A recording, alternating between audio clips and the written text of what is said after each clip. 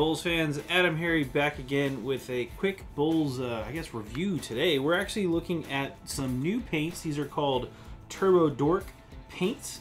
They have a lot of really fun names. They are a pearlescent metallic paint. As you can see here, we actually have the full set of 16 paints. We've applied them to different Space Marine heads. Now, I've applied them to a white undercoat because it's actually what we had on hand here at the studio. I didn't bring any black primer today, but it actually works best. It's recommended with black primer.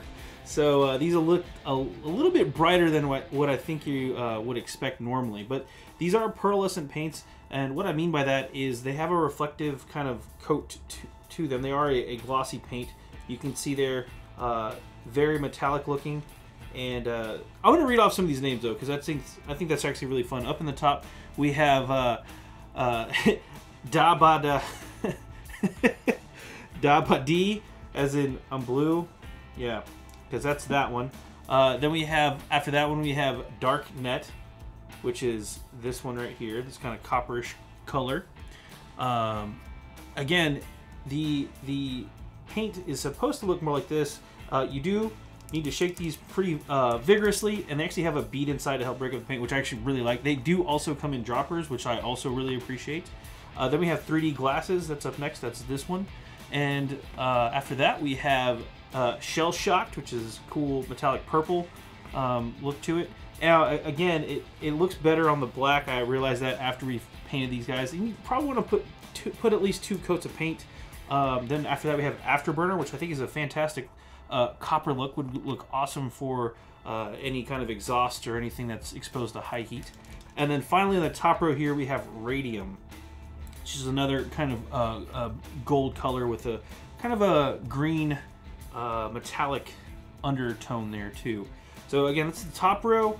More fun named paints. Here we go. The middle row. This one is called the ground is lava.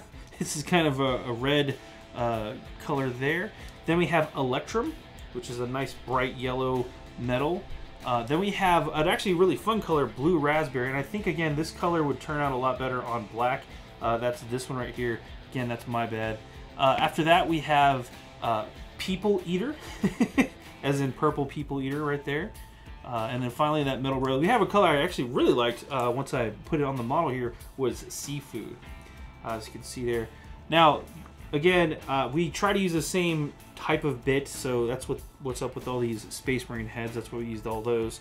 Again, just what we had laying around the studio. The bottom row, we have Ill-Gotten Gold, which is kind of this nice dark gold color you can kind of see there. Again, shake your paint super well. And then we have another fun color. This one's called Murple. It's like purple, but murkier. Then we have this third blue here on the bottom row, Cool Ranch. Pretty cool looking. And then this is a color I wish I had known about. If you are a Grey Knight player, you're definitely going to want to check this one out. Blue Steel. That color right there on the bottom right there. And then finally we have Spicy Meatball. Probably one of the funnest colors, as you can see.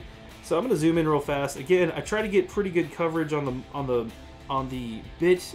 You probably, in some of these cases, like Afterburner or Chromium, you're probably going to want to do at least these two right here. Probably want to do a couple of coats. I tried to thin down the paint a little bit with water just as I was applying it so it didn't go on too thick. These are metal, metallics, I should say, metallic paints. So you got to be careful with washes and stuff like, or not washes, with the application, because the pigment in the medium can clump up a little bit. So you see a little bit of that in some of the gaps here. So that's why you want to make sure that you thin your paints and kind of go a couple of layers at a time. Or sorry, layer, let it dry, layer, let it dry, etc. A couple of layers are gonna do you right. I did paint the backs, so we'll flip these over real quick so you can kind of see those as well. You can see what I'm talking about. There are a couple of different spots where the paint tended to clump up a little bit. I think this stuff would go great through an airbrush.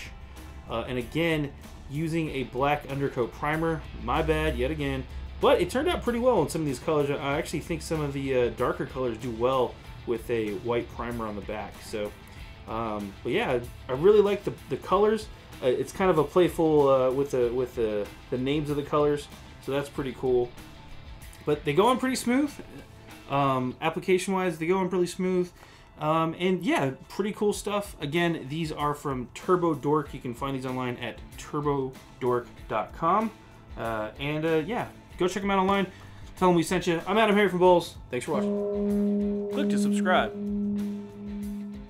Check out more videos. And thanks for watching.